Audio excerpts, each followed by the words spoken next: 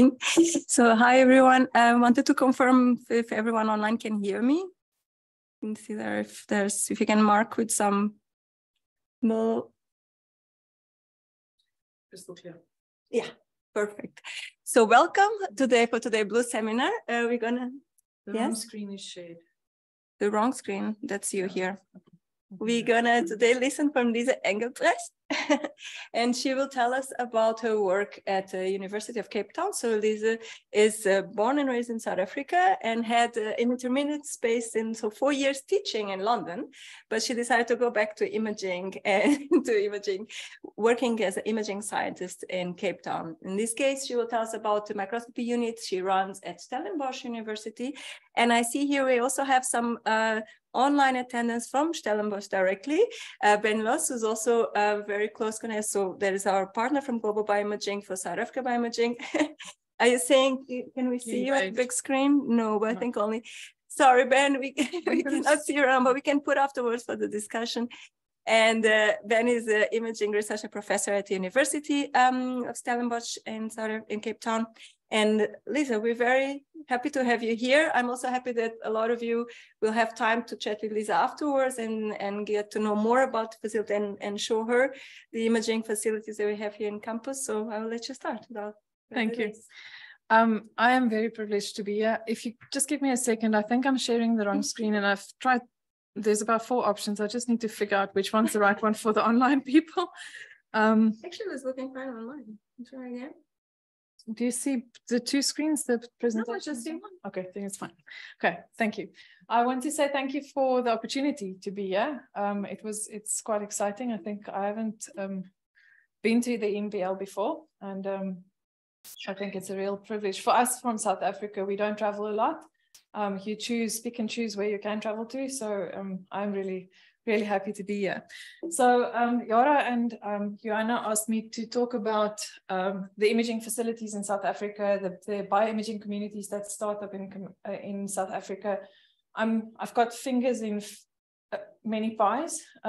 Some of them just a little pinky, but in general, I have an idea what's going on. Also part of what I'll explain later on. Right, so I've decided, I just need to figure out. Oh, right. No, one slide back. Right. So I will divide my talk into 3 parts. The first part, I'm starting in Stellenbosch, my day job, my salary-paying job, what the imaging facility is about, what we do every day, what we focus on, as an example of an imaging facility in South Africa. We are not a typical imaging facility in South Africa, and I'll get to that. But at least it's an explanation.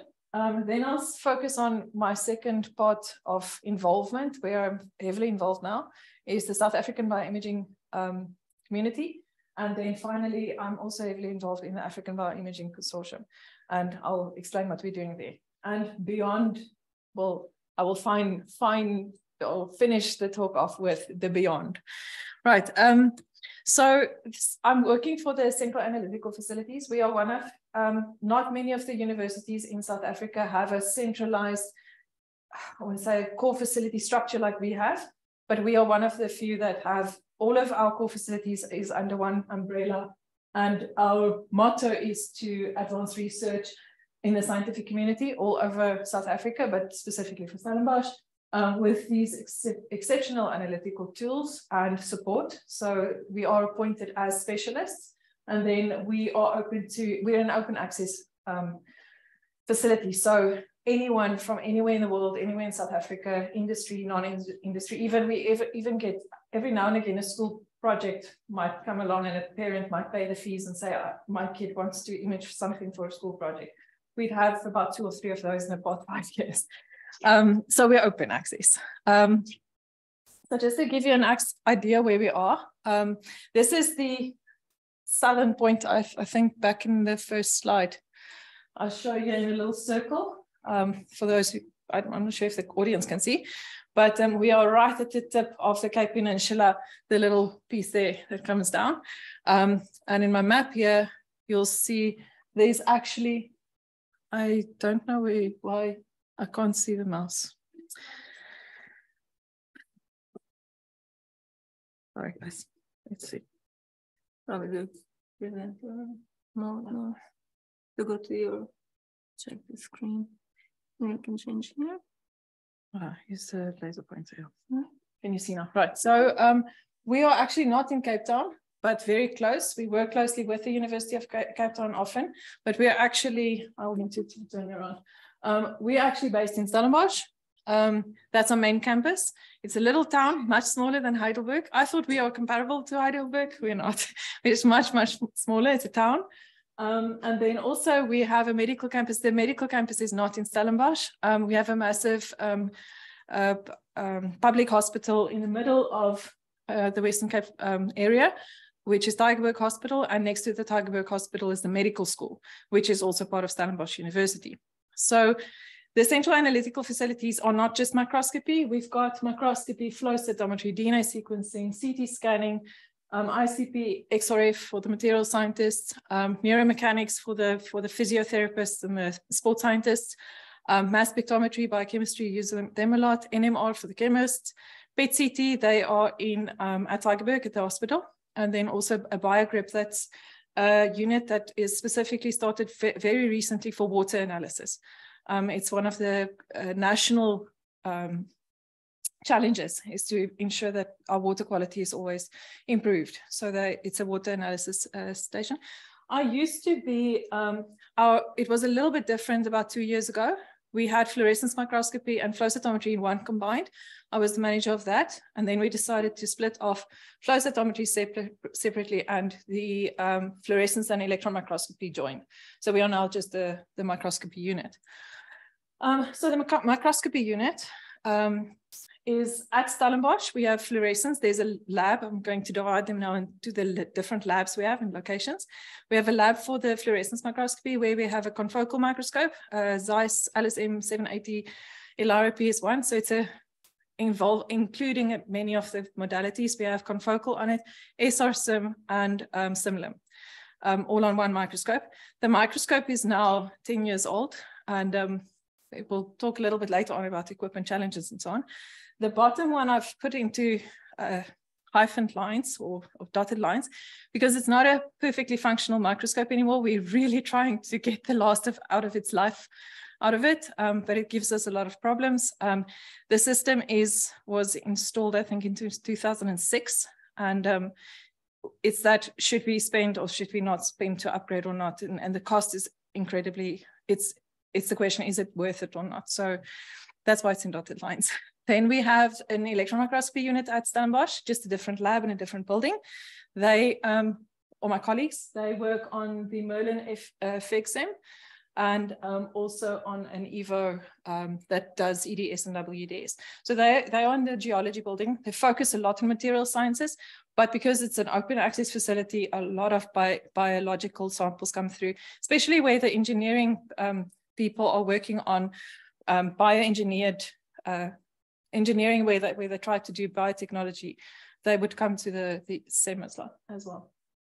And then at Tygerberg, the medical campus, our unit also has a Thermo Fisher volume scope. It was installed in 2019, started off in 2020, and then COVID hit. And then we also have a wide field Axis observer inverted microscope for lifestyle imaging. So it's a lower end microscope than the confocal, but it is part of our microscope collection. Right, so we do, my specialty is basically confocal, almost anything confocal. I don't want to say anything that's a bit dangerous, but we've done FRET, we've done lifestyle imaging, spectral and lambda spectral imaging. What else? Basically, almost everything on a confocal, as well as super resolution. As I said before, we do SR-SIM and SimLim. So SimLim hasn't been taken up that much. There's very limited amount of people who actually have taken up that technology in the past 10 years, but it has been used. And then CLEM, we as a facility have started to engage in the CLEM workflows about 5-6 years ago. And it's a slow process in South Africa, but we are still growing our CLEM tools in the unit. Then on the SEM, it's actually limited. There's, again, the microscopes have very many detectors. The majority, I didn't put in the detectors that are mainly for material sciences. There's CL. They do a lot of the geology samples are imaged with CL, but we use the SEM, secondary electrons. We have STEM detectors on both the Tygerberg and Stellenbosch microscopes. So we don't have a TEM at Stellenbosch, a normal TEM. There are other facilities in the Western Cape that has transmission electron microscopes, but what we can offer is the STEM option. And then the volume EM at Tygerberg, which is a slower process, but there's been some wonderful work done by my colleague, Jurgen Kriel. You'll see I didn't give any credit because I can't remember who took what, except for the volume EM was Dr. Jurgen Kriel. But if I can give credit then to the team, former colleagues who have been part of the production of those images, Dr. Dimasile Lumkwana, Dr. Angelique Laurie, Professor Lydia Huber, the bottom three, to be honest, the previous three left in the past 5 years earlier on, but the bottom three left all in the first 3 months of this year. So staff is one of the other challenges in South Africa, is how to retain them. Of those 6 people, 5 is not in South Africa anymore. Dr. Dimasile Lumkwana is at the Cricks Institute in London. Dr. Laurie is actually in South Africa. She's just left science for now. Professor Lydia Huber in the US, Jurgen Kriel left for Australia, Alicia Botas left for the US, and Krishni Naika also left for the US. So it's one of the challenges in South Africa is to actually retain the expertise where we are. So the 3 members that are left, we hopefully will appoint another person soon. But we Madeleine Freisenberg for SEM EDX, that's her specialty, EDX and WDS. Me with all the fluorescence techniques, and then Janika Conradi is a junior analyst, but she's mainly focusing on the SEM. She's based at Tygerberg on the volume scope. She's basically very fast learning all the volume scope techniques. Right, I do have to say, if you talk about imaging facilities in South Africa, you have to mention the challenges. I do realize it's global, but we keep thinking it's just a little bit worse in Africa. So I know everyone has issues with financial challenges, the challenges of staff skill set and retaining those skills, as I just explained, to update the techniques and the instruments, make sure that you are staying up to date. And then your user management, the day-to-day struggles with book, please don't cancel. You've written it wrong, etc. So that's how I would categorize the challenges. I'm not going to go too much in depth, but just to give you an idea of our financial challenge, we have an almost full cost recovery model in Stellenbosch, and that's why I said in the beginning, we are not a very typical imaging facility in South Africa. As far as I know, we are the only one that are required or expected to aim for full cost recovery, except for the instrument cost. The instrumentation we buy through national funding. No way that we can fund equipment. But almost all the other expenses, salaries, running costs, maintenance, and if you travel, if you have to buy small equipment that's not part of the national equipment programs, any other costs we have to cover.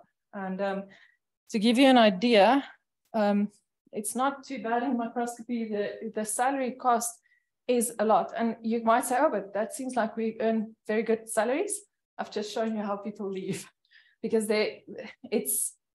it's not because it's not nice in South Africa. It's probably because overseas there are often better opportunities or wider opportunities, etc. So we can't really reduce our salary component of the costs. And then to give you a very realistic idea of what's the challenge, we are expected to be on the red line. And as you can see, we've reached that cost effectivity 1 year. All the other years, we are basically, sorry, we need help from the university or from cross. Some of our other units do make a profit, and then it's not a profit because as a facility, they would cover then the shortfall that we have run into. as you can see, 2020 was a bad year, but it wasn't the worst because it is the worst, but 2019 already shows that it's not just 2020 that was the issue. One of the things, I couldn't find a graph on this, but our national funding for research has dropped. And because we require, I get to that now, sorry. Our user profile is mostly researchers. The same lab has some industry clients, so we do make some income from them, but the confocal and fluorescence and volume scope, it's basically the researchers that use the instruments, and research funding has been dropping in South Africa. I've seen graphs, but I couldn't find them in time, that the national funding is reduced over the years since more or less 2019. And we can see that because we do not have the users anymore. We are planning to show that financials is not the only thing that's important. As many of you might know, Global Bioimaging produced this white paper on how to measure your impact. And yes, finances is important. It's one of the key performance indicators, but you need to also indicate personnel, infrastructure, facility performance, your user satisfaction, publications, how many resources do you create. We are not on par with all of those. I mean, when I've seen this list, I thought, we need to improve this, and this, but there are some of these that we are actually producing and making an impact. If I just can, I've shown you my colleagues who left South Africa, they got jobs overseas because we have enabled them by giving them skills that they didn't have before that. So in a way it's bad, but it's also showing that there's an impact. Okay. Other impact, our skills development is very strong. We do a lot of courses in-house. So our confocal courses, for example, I do at least 4 courses a year, 6 people at a time, training them on the microscope. And that's just full on courses. And then in the middle of the year, we also, and those are paid courses, the top one. The bottom one is basically free of charge, open access. You have to apply to come.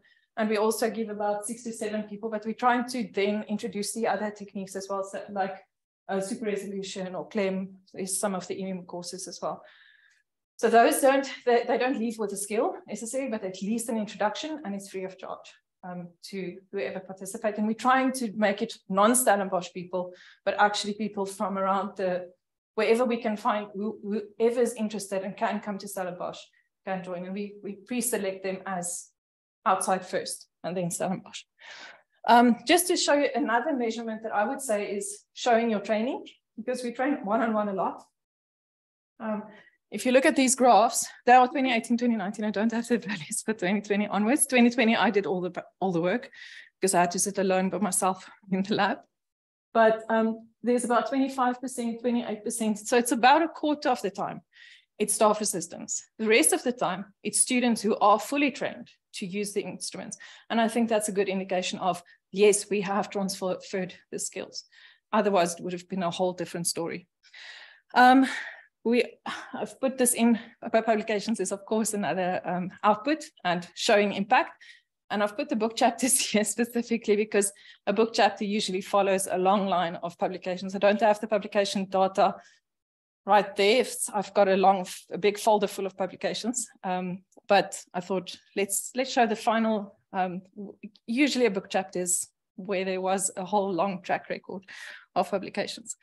So second part of my talk, now a different color, so I'll change. I've last year, yeah, let me get to last year. South Africa Bioimaging exists for a while already. And I've been on the sideline, I've been involved, I've been talking at 2 of their events, but just as a talk and like moral support. And then last year I got the travel grant to go to the Global Bioimaging, and Professor Ben Lewis, who's online, he asked me to represent SABI. And part of all the activities that happened after that is because I committed in front of a whole audience of 100 people and said, we are going to do this. So I have committed to do a few things, and we are working on that. So just a bit of the history of SABI. So they started in 2016. I think they signed the MOU with Global Bioimaging about 2016. There was a meeting at the UCT, all of imaging facilities, they introduced global bioimaging, so awareness was created. Then in 2018, another meeting was held, and there we discussed quite a lot about the challenges and how difficult it is. And we had the NRF there, and NRF is the National Research Foundation in South Africa. Not much happened after that, and partly because it was COVID.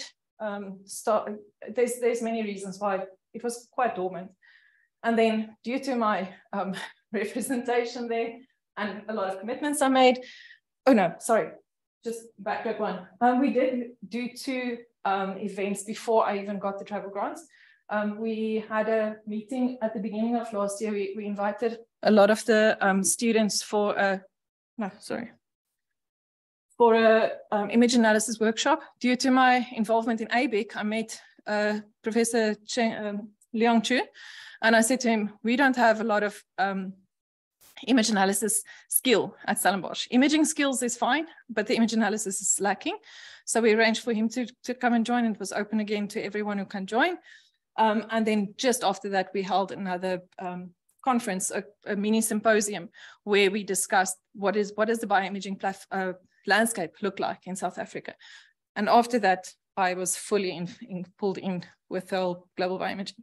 So why SABI? Why all these communities? It's a question, but because South Africa does have good instruments and does have imaging facilities, I think we can play a leading role in Africa as well. We can set an example, but we need to make sure that the African community of imaging scientists and facilities is healthy and connected. So, and that's the one thing. The second thing is a lot of the people, when I started imaging, a lot of old people were in microscopy. So everyone knew the older people. And in the past 5 to 6 years, a lot of them resigned. So now there are new people and we're not all connected. So we realized, things are jumping. We realized there's a bit of a disconnect. There are also other communities that we are aware of, but not necessarily involved. So there is a very old community already, the Microscopy Society for Southern Africa. They mainly do EM, and there's a lot of strong material science people there. So often the life sciences feel a bit under the radar. So we felt let's make SABI that support to feed EMSA then with more life sciences, but make sure that we look after the biological scientists. African Bioimaging Consortium started fairly recently from the Cape Town team. Karen Jacobs and Mike Reich, many of you might have seen some presentations from them. It feels like I've seen a lot, but if you haven't, they'll come up later on. And then I've recently been notified that there's also another initiative that started. Why does it do this? It started about a few years back, where it's called Africa Inclusive Microscopy, and that started from a university in the north of South Africa, from University of Witwatersrand, where they do Africa-wide online training, and they do courses every year, a massive course and a lot of registrations.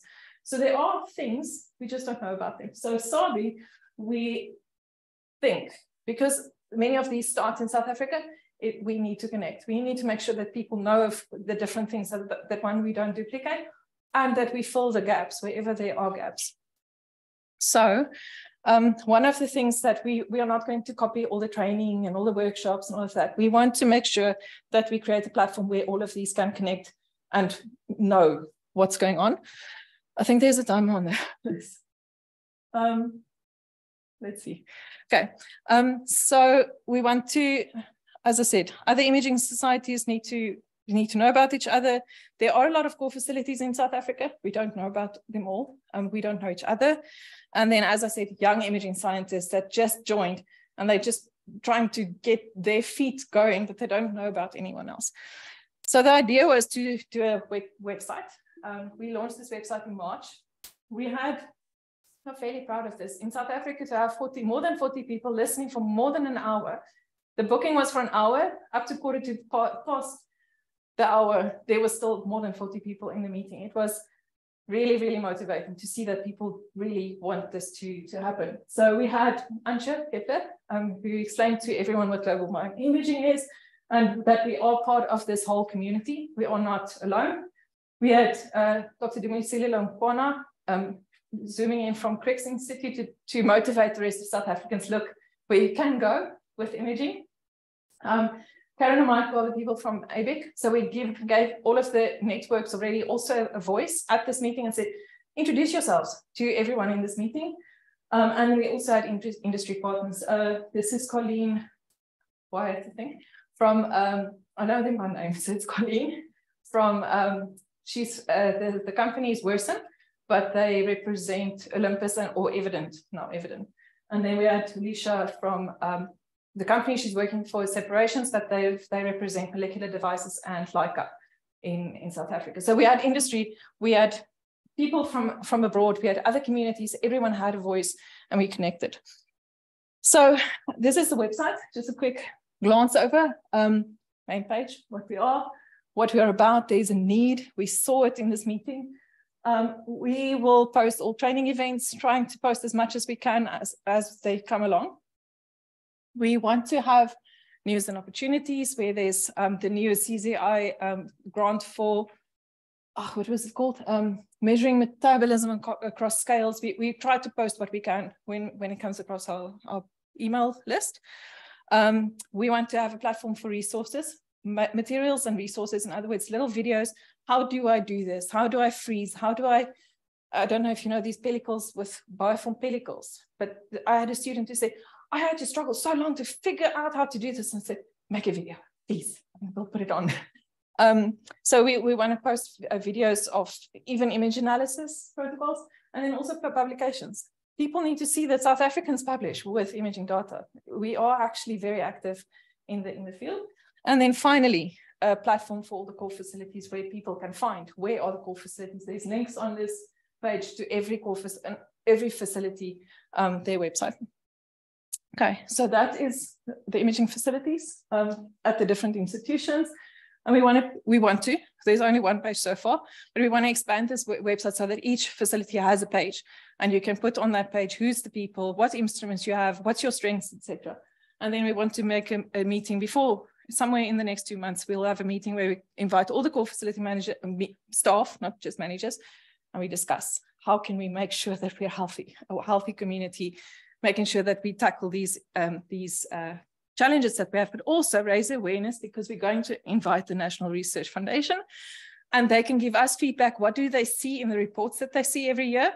And what do we find? Listen, this is difficult. How can the NRF help us in a better way? And then we'll have to invite more people, expand the webpage, maybe go for LinkedIn, blog, Twitter, Facebook, all those. I'm not sure yet. I see it's a lot of work. Maybe a website first and newsletter maybe. And then we want to showcase the publications. We want to share the protocols. We want to make the videos. We also want to showcase the researchers. Make these videos. I don't know, you guys probably know the Peter O'Toole microscopist. We want to do something like that for South Africans. We want to tell us who you are. It's just a very, very nice idea to learn to know people. And then my third part. I think 10 minutes more. Right, so my third involvement is the African BioImaging Consortium. They started in 2021, basically as towards the time when COVID was still pretty much with us, and the African community have actually adopted Zoom a lot more than in 2019. Just a quick backstory, I've also been doing flow cytometry, and we've tried to do a Pan-African flow cytometry community from 2017 to 2019. Have a long email list. We tried to do one online meeting through Skype. That time, Skype was the big thing in South Africa. It was horrific. Then this call falls, we were 3 people in the meeting eventually, and we were like, oh, we don't know what to do. So it basically died down. And then after COVID, suddenly Africa was ready for online. So it was almost as if ABIC came online when the incubation period in Africa was ready for expansion.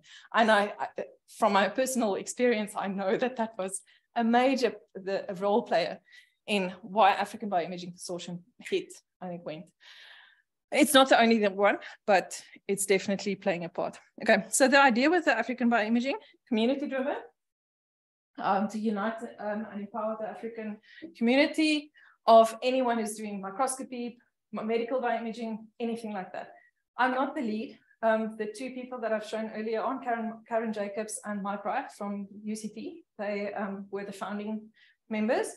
There are two other members north in Africa who's part of the EXCO, but I volunteered myself for one of the working group leaders. So I am very involved.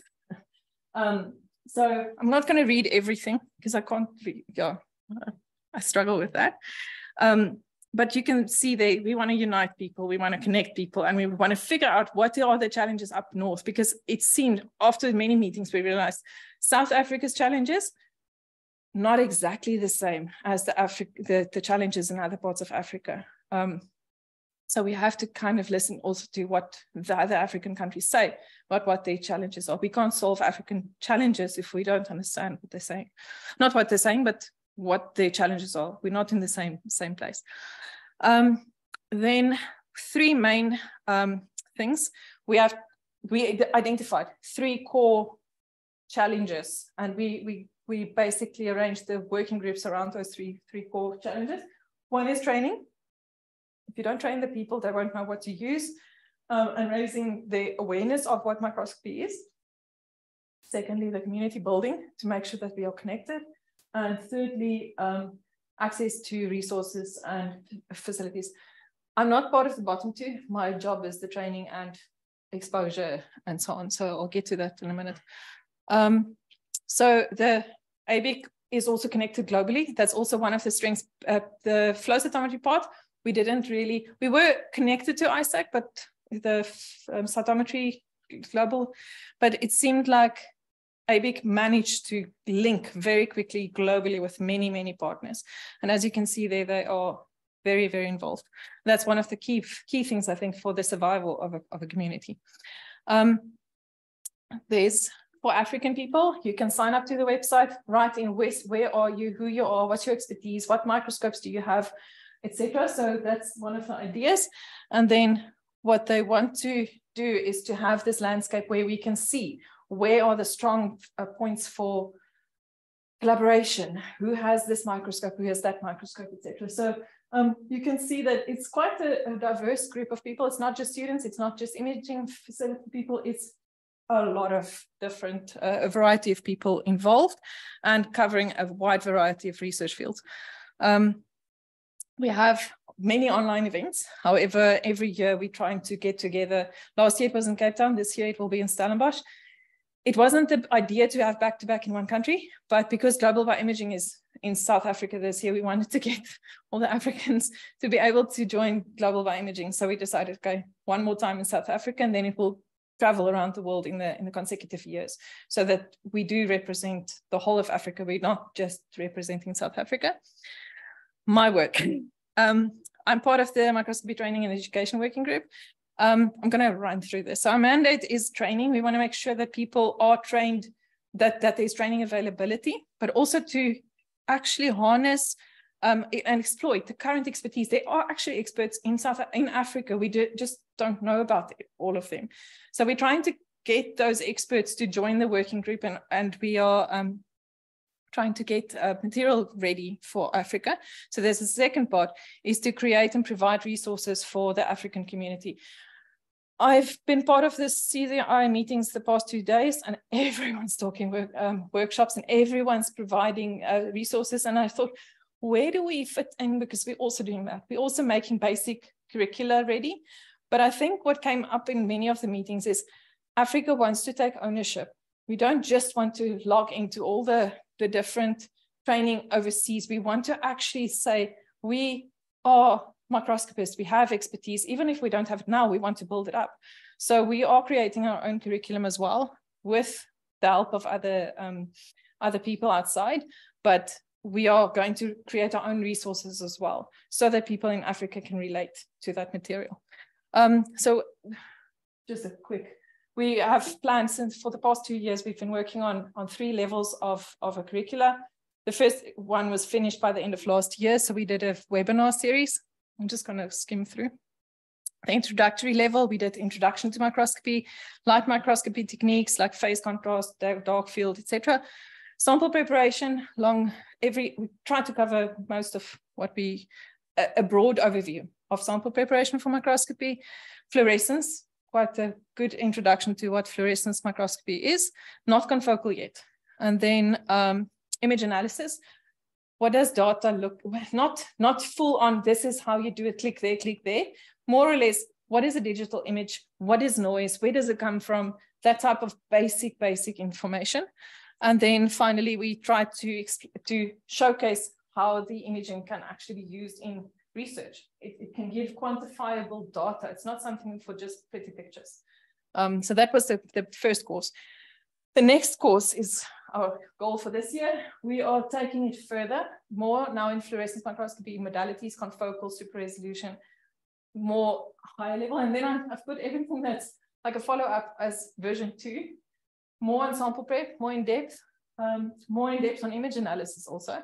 What is deconvolution, segmentation, all of those.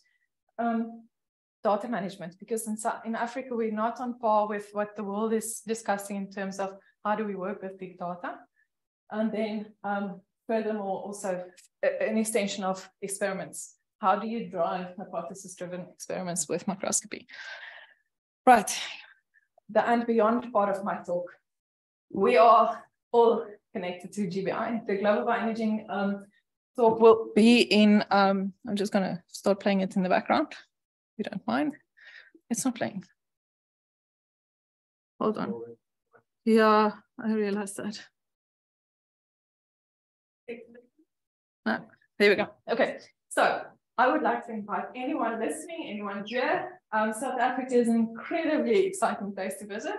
We have nice weather. We have winelands because the global bioimaging will be in the winelands this year. Stellenbosch is right in the heart of the winelands. And the middle image is a picture from the venue on my phone, so it's not professional either, but you can see the view is incredible. We are going to meet and talk and discuss and really engage. And it's especially important for the African community to actually see that we are connected globally. We're going to have a image facility training workshop afterwards for 2 days. So I think this is really, really exciting for South Africa and Africa in a whole. And we would like you to think about coming to South Africa. It's for all of anyone interested in imaging. Okay. Thank you for the opportunity. I appreciate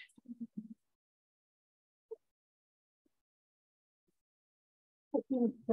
30 minutes. That's perfect. Thank you very much. We are up for questions. It's amazing. While you think about your questions, I also find it very interesting. I wanted to keep in mind that from your 1/3, the first part of your presentation is your daily job, and everything else Lize does on her own in-kind free time. So we have to think that for South Africa Bioimaging, there's actually no financial support at this moment. So all work and all the initiatives and all the work behind this is completely done from engaged people like yourself. And we're really, really happy to have you doing this work. It's a pleasure.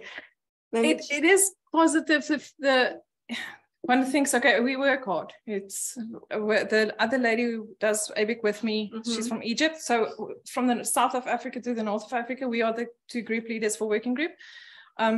We meet at 9:30 in the evenings because she's got a little child and I've got a little children. So we're all both like, our kids in bed, right, let's meet. So, but it's very, very motivating. And it's almost as if I often say to people, if you do your day-to-day job, you sit in the dark room most of the day. These type of things keep me motivated and energized. So it's hard work, but I don't mind. Rewarding. It's rewarding. That's the word. Yeah. Yeah. Please. Not so much a question, it's more a comment. Actually, I really want to commend you on the level of sustainability in your facility. I think it's one of the highest I've ever seen in anything. I mean, people may say, but everything I heard, it's really among the highest sustainability levels. That's heard of. Thank you very much. Appreciate it. And it's very hard, I guess. So it's maybe that's actually is a question. So since you then have to charge for the use of the systems, power, the systems, whatever. Are there internal programs at the level of the institution, at the level of the nation, that actually support the access, or where does it come from? No, it's all basically, if the researchers manage to get grants, they will allocate some of that money to the facility, but it's not a committed funding. So I know in some of the other countries I've learned that if you have it in your grant budget, core facility funding, that will go almost directly to the core facility. I'm not sure if it's everywhere, but I've learned of places where the funding actually goes to the core facility. So the budgeting is easier. Yeah, if the money runs out, the money ran out and they stopped their experiments. I had a PI last year, didn't have research funding. She bought 1 hour for the year. She told me, we have to get a few images in 1 hour so I can just put it in the project so that we have some representative images. And that's the reality, unfortunately. What we're hoping for, and this is where SABI on a higher level, we want to start engaging with the university institutions and also national and say, listen, we can't. And the other institutions in South Africa is struggling even more to keep sustainability. There are instruments that's just not fixed. I've learned of a confocal in one of the universities in the north. It's completely not used. They couldn't fix the laser because they don't have the funding. So it is a problem in South Africa, and we're hoping to put it on the roadmap, the national scientific roadmap, and say, listen, imaging is important, please. And open facility usage has to be part of the plan for South Africa, even if it's not just imaging, but open access core facility funds to pay the fees. Part of the, so yeah, your question is very good. The answer is no, there is none. We realize that, so we're hoping to address that. Yeah. Maybe as a follow-up, but at least it is possible inside grants to reserve money for facility usage or to dedicate for facility usage. I think if they ask for a budget, they do put it in the budget, but I don't know, because that's the other thing that's to me a bit of a limitation. The researchers very, very rarely include us as facility staff in their budgeting plans. So often they budget too little, number one. And number two, all I have to do is write a letter to say, yes, we're an open access facility, and they submit that to the funding. I have no idea what they've put in the budget and how the budget allocations work and how they are required to stick to the budget points. I don't know. And that's also something that I think is limiting, because I think if we play a bigger role there, that would also help sustainability. That is actually part of the paper you presented, so that how to make a case not only for different stakeholders, not only for, in this case, for the funders and to be on the roadmap, but also to other scientists, to the researchers at the institution, to raise awareness that they have to include the core facility costs and the impact and how that will reflect back on their own research later on. So there's still quite a work to be done there as well. Yes, lots of work to do. True. Anyone but else? It is amazing numbers, and you said the other facilities do not, so in South Africa do not have to keep in general so they can offer lower rates of user access as well. So that's one of our, we have some of the highest rates in South Africa. So often our labs are not very, there's not a lot of feet through the lab. 2018, there was a lot of funding. You'd see it was amazing that suddenly we reached cost effectivity. And then the year after, everyone said they're waiting for grants, and we're sitting and we're thinking, but the lab is quiet. Why is the lab quiet? We have high fees, and the other facilities don't have that high fees because often their salaries are paid by a departmental fund or institutional funds. So they don't necessarily have to pay for all of the full amount of costs for running a facility like this. Yes. And maybe I missed it, but how high are the costs you have?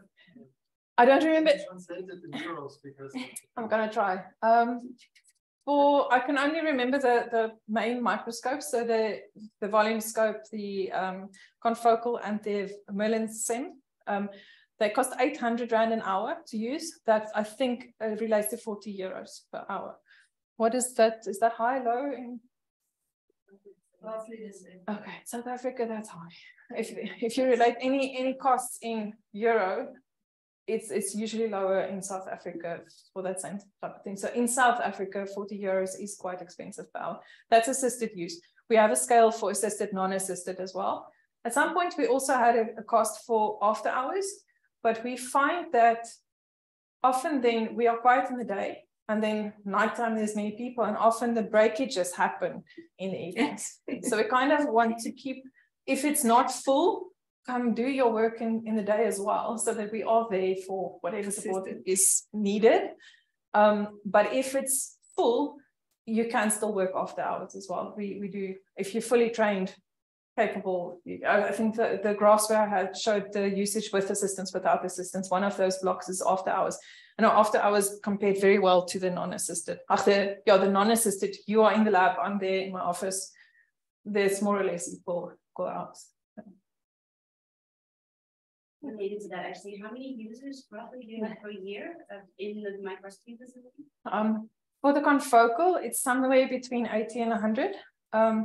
Not all, some are like these people, 2-3 hours that just want images, representative images. All my data come from Western blotting or flow cytometry or something like that. We just want to have representative images. And then we have students where Professor Ben Lewis, for example, spends a lot of money and his students' time in the facility where they sit for hours and do long-term studies, overnight studies. I had another student, different group, but he came in 4:30. We basically, our assisted time stopped at 4:30, and he came in 4:30. He started 8:30 tomorrow morning. He finishes, because that's our first assisted bookings.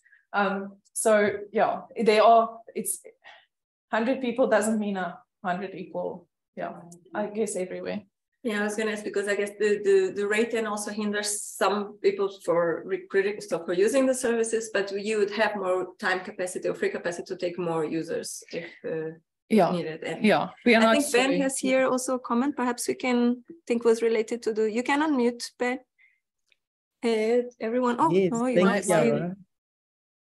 Can you hear me? Yes, but how do we put? You're not on the share. Stream must stop share screen. I did. Oh, okay. Now I share this one. They've put.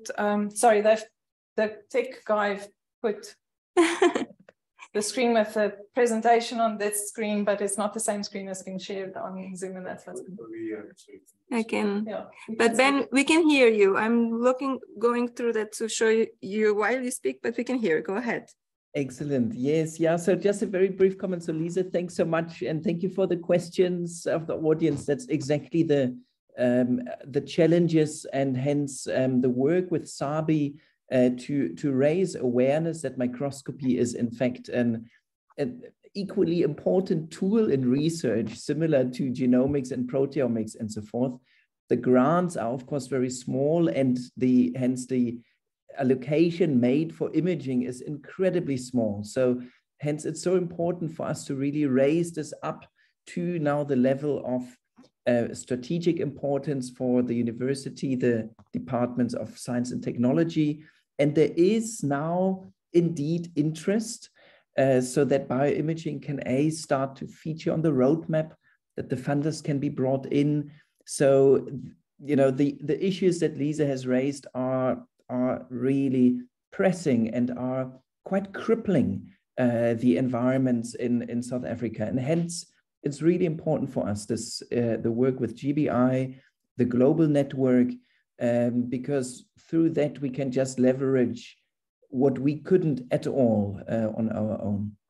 So yeah, so Lize, thanks so much. Great presentation, and the questions are spot on.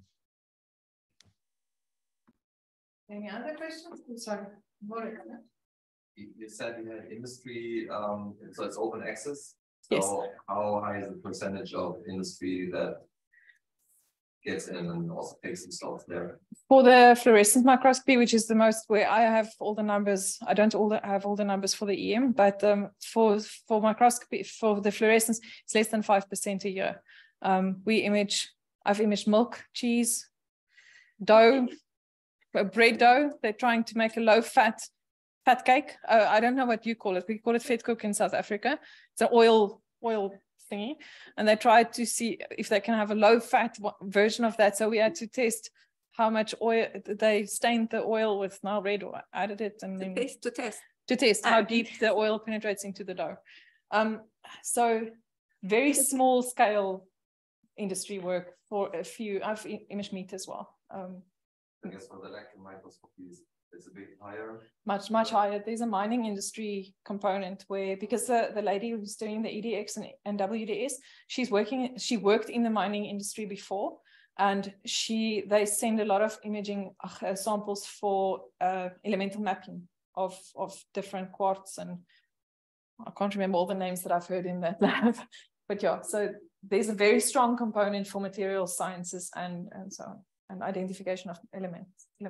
And for the SEM, that's where the most income comes in because of the EDX. If we didn't have the EDX component and that expertise from Madeleine, we would have struggled just as much with the SEM if it was just based on normal imaging and SEM and STEM. The rates are the same. Rates are the same. We try not to discourage using a good microscope. The lower end microscopes are slightly cheaper, but we don't want to make the volume scope 1,500 because it's really expensive to do it. We'll rather. Wondering if it's possible to kind of students get a little lower rate and then industry. Sorry, but yes, there is a difference. In other words, there are three rates. There's an industry rate, which is about 80% above the, is it 80? No, it's not 80% above. It's not so much above either, because you also want to still motivate them to bring samples. So it's a bit higher. And then the assisted price for researchers, and then the non-assisted price for if you're fully trained, if that makes sense. So what you meant is the price is same for the instrumentation, but the user has different. Right? The user have different options, yeah. That's fine. Maybe I missed it, but I wanted to understand, so it's really nice that you're putting together all these training modules. Have you been able to do a survey, or how did you come down to narrow down to what is the actual training need, or is this planned for the future, or is this something you're thinking about? Are you talking about the African bioimaging curriculum?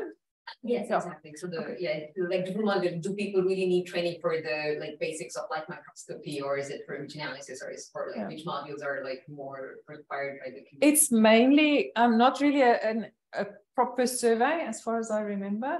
It was mainly from discussions in meetings. So the first few meetings of ABIC was, what are the challenges? What do you need to learn? So it's basically community input of what are we going to do? And we've had a long list of topics, and then we said, okay, what fits where? So the topics were just random. We need this, we need this, we need this. And then we started to pull them into an introductory level and an intermediate level and advanced. Yeah. Yeah, just to give you the community on the meetings communities, definitely. How many countries are now represented? ABIC, several. Right? I can't remember. But basically, imaging scientists that are in imaging facilities or similar are addressed. So there are imaging access enablers in their countries, so in all over. And so they do have a very, I think, in-depth impression of what are the needs for their ecosystems there, which are normally represented or representing on the country as well. What does happen, because it's a flowing, community where people have left when it's just got too busy, and there are new people joining every now and again. And some of it is changed, like, oh, we need more of that. For example, we started with very few electron microscopists, and now a lot more electron microscopy people are joining, and they're asking, why is light microscopy? When is the electron? Like, if you want electron microscopy, as long as you help do it, build it. We can't build it for you. Get involved, and we can build an electron microscopy curriculum as well. But we need the people. The people who started was more the light microscopy people. That's why it's so far a light microscopy curriculum. We are planning to expand into electron microscopy as well.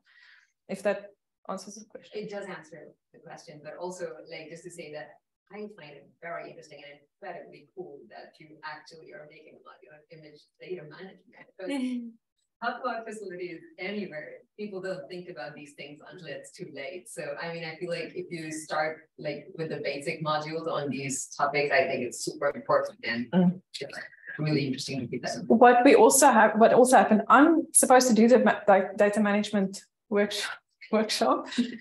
We've kind of selected these topics which we are not used to teaching, because I'm used to confocal. I didn't choose confocal. I'm choosing something where I also need to learn, so that I'm forced to go and learn and find and connect. And what are people doing globally with data management? So in the process, I'm also learning. So it is good feedback as well. So I might actually talk to you soon. Yes, we can. More we can share and talk about how to design a module in that direction. Fantastic. Thank you so much. I think we're going to wrap it up. I think many of you will still meet, and you're also very welcome to join us for lunch. I don't remember what we wrote in the agenda, but we'll be, I think, 12:30 in the cafeteria, in the canteen. And otherwise, I see some of you later. And thank you very much for being here. And I will share also the contact to Lize and Sarah for BioImaging and the links for all participants, so you can further follow up if you have any other suggestions. I just realized I forgot to put my contact details. No, I can send it around. Thank you so much. Thank you very much.